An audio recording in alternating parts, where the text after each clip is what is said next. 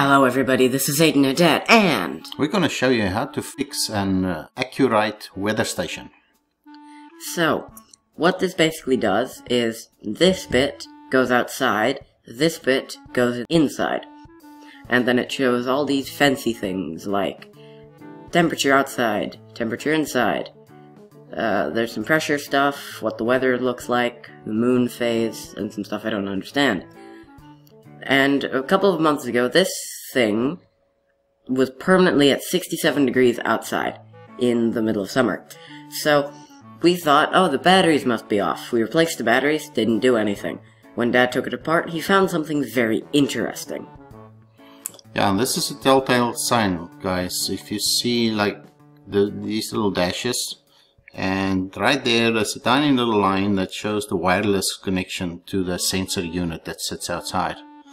And that didn't show anything either. I didn't realize that that's a little wireless sign, but it should have the bars there if this thing works correctly. So I knew that either this thing's wireless receiver, or this guy's wireless receiver, or something else on this guy is wrong. Like Aiden said, we replaced all the batteries. There's even a disc coin type battery, CR2032 inside this guy below the battery compartment. We can actually quickly show you that.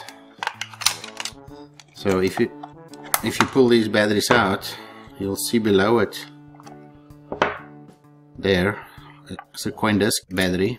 It's about that size, like 3 millimeters thick, like 1/4 inch thick. Basically quarter. Looks like a quarter. Yeah, a little smaller than that. The only purpose of that is to maintain the date and time and probably the settings of this weather station while the main batteries are out, while you replace the main batteries, so you don't have to reset everything if all goes well. So I'm gonna just stick them back. Like we did find that a coin battery was dead and we replaced all the batteries, but still it didn't help. So obviously this guy was functioning well, except for the communication to the sensor unit. And you can actually buy these sensor units by themselves, but I thought let's just see what's wrong. Maybe there's something simple wrong, or you know, if it's totally shot, then we would buy a new one. Basically, he was bored and wanted to fix something. Another thing that you want to look at is this little light. I didn't remember from way back when we installed this, but this little light flashes only once every few seconds. I didn't know if it should be always on or whatever, but now I know that it should only be flashing once every few seconds, and that's when this guy communicates to the weather station itself. So we didn't see, like in this case, I don't know if you watched it so far, but you'll see it doesn't flash at all. So let's have a look at how to get to the inside of this thing. So normal AA batteries, and these are actually the wrong type. I actually did download the manual of the specific one. I think Acu-Rite.com, as it says there, Acu-Rite.com is the site. And back here is a model number. This one is model 00621, is that correct? Yep. Right there. So, typical battery compartment. We had the wrong batteries in there, I'm sure. Our batteries started leaking. So we cleaned it all up, obviously, put new batteries, still nothing.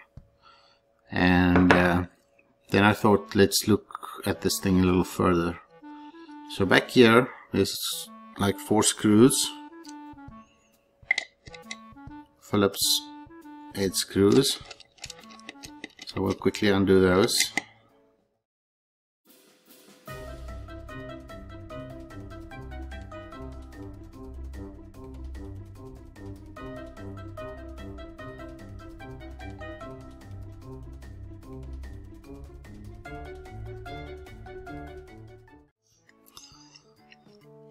Okay, so you'll see inside here,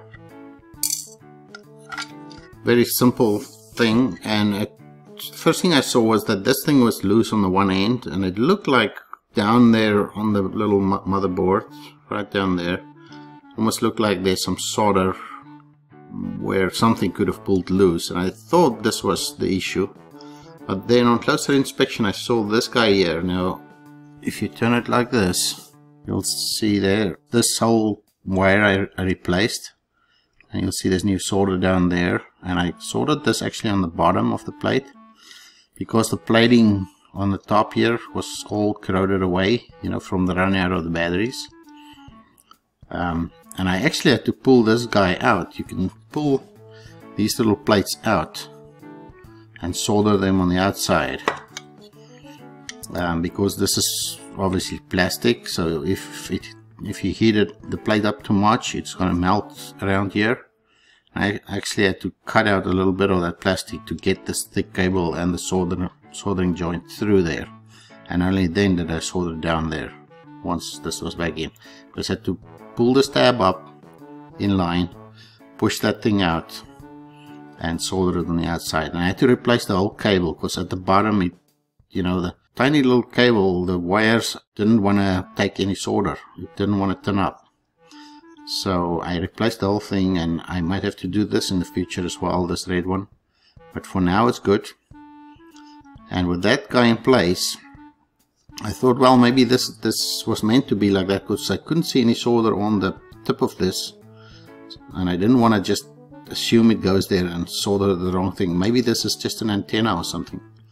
So I left this guy like this, just fixed the part I saw that was obviously broken, fixed that, and let's just see what it does now. So I'm just going to pop the batteries back in.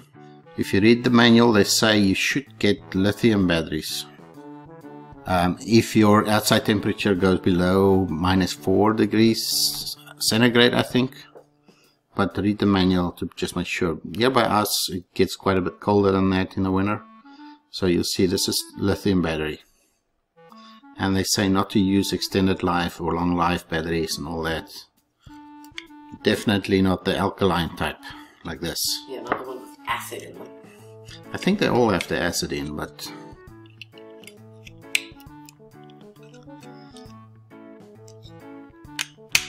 it's a little tight fit.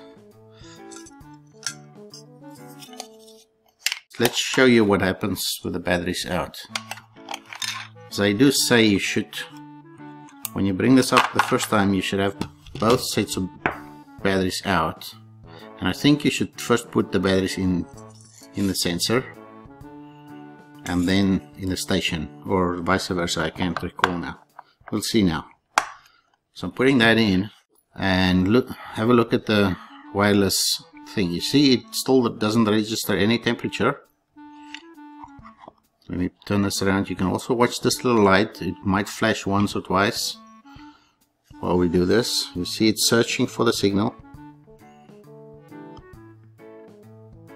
I don't know if I have to pull the battery out of this guy and put it back in. We'll see now. And they say it could take like 20 minutes to sync up. So we'll get back to you when that happens. Yeah, what I found is if you put them close together like this, they sync up pretty quick. Yeah, I think I need to just do this guy. Just pull one of the batteries out. I think it found the signal. That thing's not flashing anymore. It's staying at a solid 4 bars. If I could ask.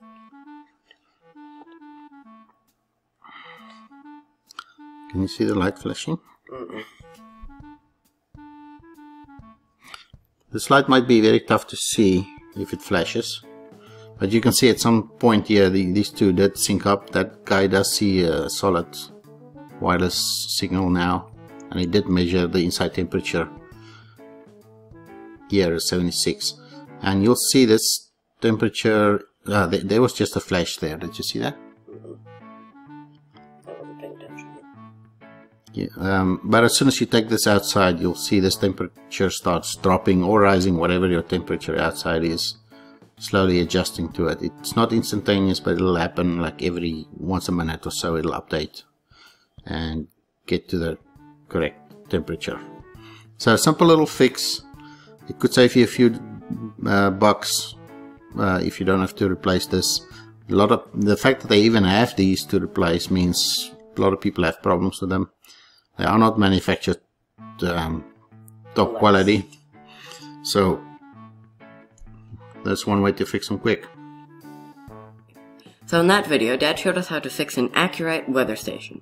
If you liked this video, don't forget to like, favorite, and subscribe. Thanks for watching. Bye! Bye.